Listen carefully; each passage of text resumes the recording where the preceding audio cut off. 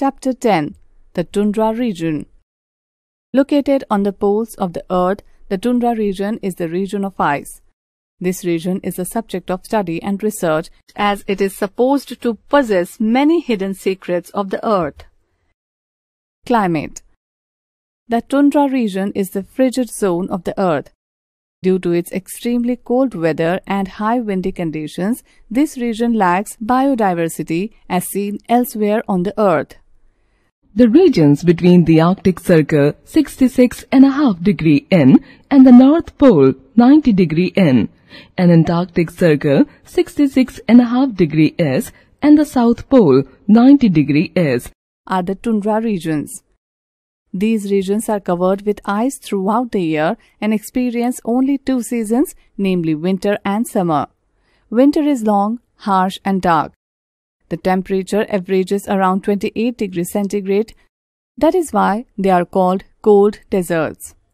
Vegetation. The word tundra means treeless mountain tracts, suggesting that these regions do not have much vegetation. These regions are mostly covered with permanently frozen soil called permafrost. Hence, vegetation is almost nil round the year.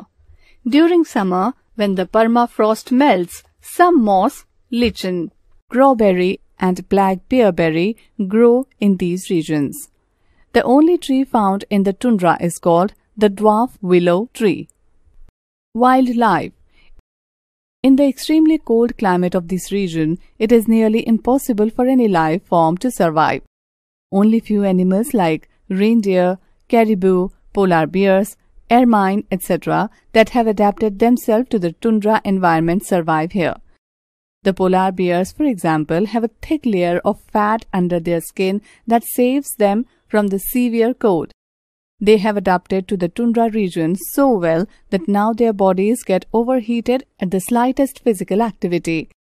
They feed primarily on seals. Their webbed feet helps them in swimming for longer durations at a stretch.